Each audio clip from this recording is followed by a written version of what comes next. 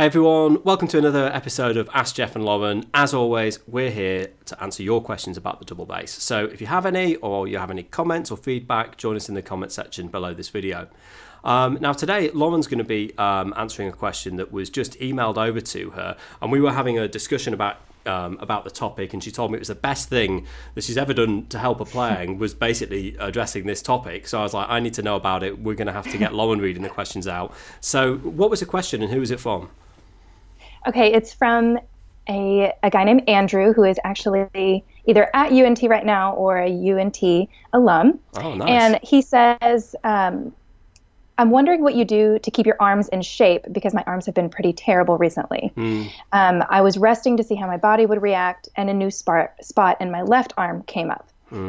And I think what he's asking essentially, because I've absolutely had this problem, is, when you're holding your instrument and you're playing, your arms aren't obviously resting by your side. You've got them up like this, and then there's a lot of strength that comes with playing the bass, even though we talk a lot about using weight rather than pressure. So when I remember that when I first started amping up my practicing, and I started practicing for longer periods of time, my shoulder right here, or my shoulder muscle right here, would start to hurt in my left arm, and then same with my right arm. And then I would have some issues in my back and that kind of thing. And over time, the more that I practiced, it got better. I mean, in the same way, that if your fingers are sore after a long time of not playing, if you just keep doing it, it kind of resolves itself. But then about 5 or 6 years ago, I started strength training. And, I was doing body weight exercise, I was lifting weights, I was doing yoga, I was running, and my arms were not happy with me at first. But, that was just kind of a transitionary period for me, and a lot of people, of course, will experience that. But the best thing that I ever did for my playing was to continue doing that. Strength training and, things like yoga and cardio, all of that kind of stuff has been so beneficial to my playing. And I love anything fitness related. I do just about anything I can possibly get my hands on. And there's been a lot of different benefits that I've had. The first one is just being aware of your body. I mean, things like lifting and strength training, I think a lot of musicians are understandably nervous about starting, and you do have to be careful, but you have to be careful no matter what your occupation is. I mean, we do have to be a little bit more careful of, our fingers and arms and everything, but you can do it in a safe way. And just, understanding like the way that my body could move and being more aware of what was going on when I was moving. I started with P90X, and so a lot of times the guy that leads it is a guy named Tony Horton. For people who don't know, this is like a DVD training thing, isn't it? Yeah. Yeah. It's essentially a way for people to sort of get into strength training and that kind of exercising. And so the guy that leads the videos, Tony Horton, always, will remind you, make sure you're not clenching your face or tensing your back, that kind of thing. And so it just made me a lot more aware of what my body was doing, and also, healthy ways to push my body and move my body. So, that helped me in turn understand what was a good kind of pain, not a good, I mean, no pain is good, but what was an okay kind of pain and what was not. And so, with strength training and yoga, that was really great. And also just knowing what my body was capable of.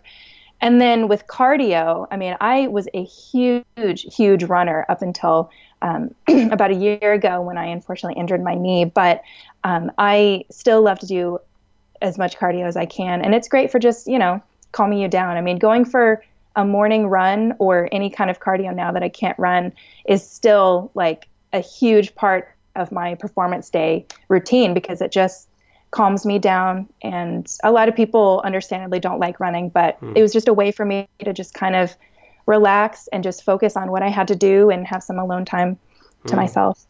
Well, that sounds amazing, Lauren. I've really struggled with fitness my whole life, really, where I go through phases of overeating, and then phases of doing exercise and then not doing exercise. And earlier this year, I did a 10K because I set myself that as a goal in January. And then since then, I've just been really bad, if I'm honest. And it's really cold here in the UK.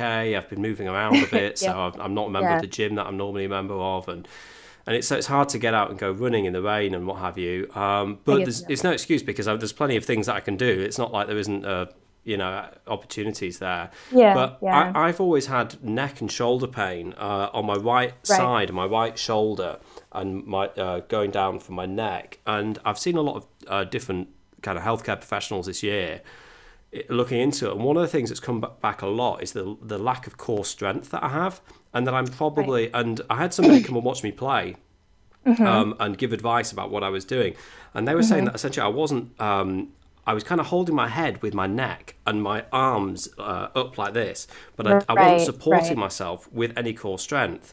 And I was kind of slouched in the chair, and then all the strength and the muscles are and so essentially I'm overusing these neck and and arm muscles and shoulder muscles. And it's one of my things for this year, for 2017, is to really address that and sort it out, because I'm convinced that that's at the core of the problems that I've got. And I've never really, we're doing something that is really, really physical, playing the double bass. And yeah, you don't have to.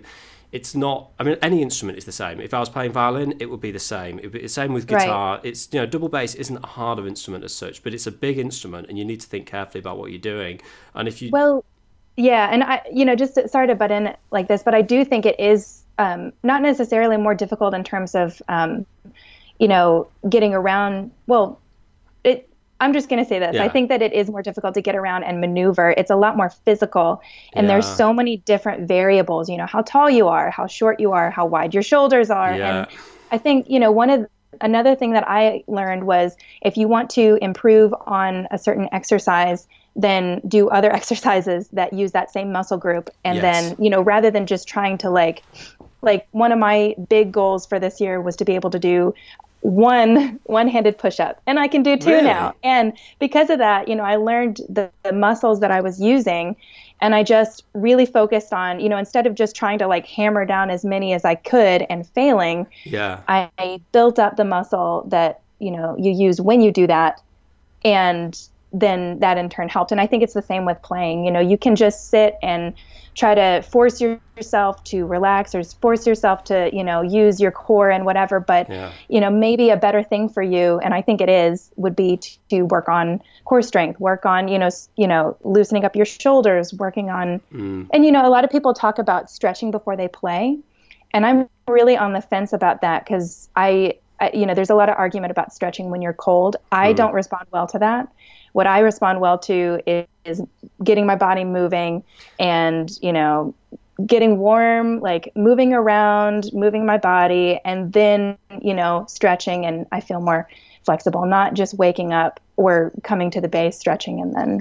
Yeah, I think that's really great advice. I think definitely think about getting the blood moving through, your body first, rather than just immediately going for the stretch. I definitely try to take that on board. And I think, your point about the bass and how hard it is. It's like, if we play it badly, we can make it hard. We can make it really challenging for ourselves. And badly set up instruments can compound it and things. But it with a bit of kind of care, that we should be able to have a life of playing great music really without any pain and stuff. So anyway, I'll let you know how I get on later in the year with this, but hopefully I'll get on top of it. And it's great to hear that you're doing one-handed push-ups, Lauren. And it's been inspiring for me. We were having this conversation about about Lauren's advice to Andrew, and I just thought, this is you're giving the advice to me, so I'll definitely take that on board. And thanks for that, and thanks of course to Andrew for your question, and let us know your thoughts, because I mean pretty much every bass player that I know has had some kind of muscle pain or something at some point, so let us know what you think, and join us in the comments. And thanks for that, Lauren, and we'll see everyone next time.